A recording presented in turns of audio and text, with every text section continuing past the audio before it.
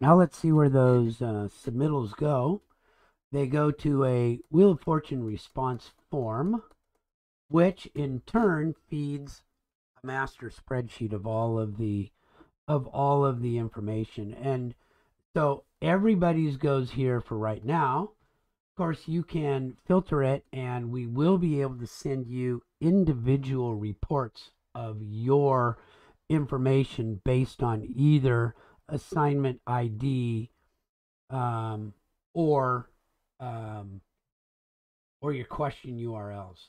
So, but basically, we could assign everybody's who's got a specific um, one here. So if I come here, just to show you how it worked, this would be done automatically, of course, for you, but we could find just all the ones that had verbose, and we would get the student names. We can create reports off of this really quite easily. It would just be a matter of asking our users what the most useful reports would be.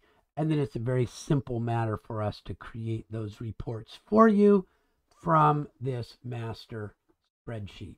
We can do it by day, by assignment, by student, by question, and we can also see whether they actually viewed the hint or the comment or not. So that's where the information comes from. Go ahead and go back to select all so that you see this in all of its glory.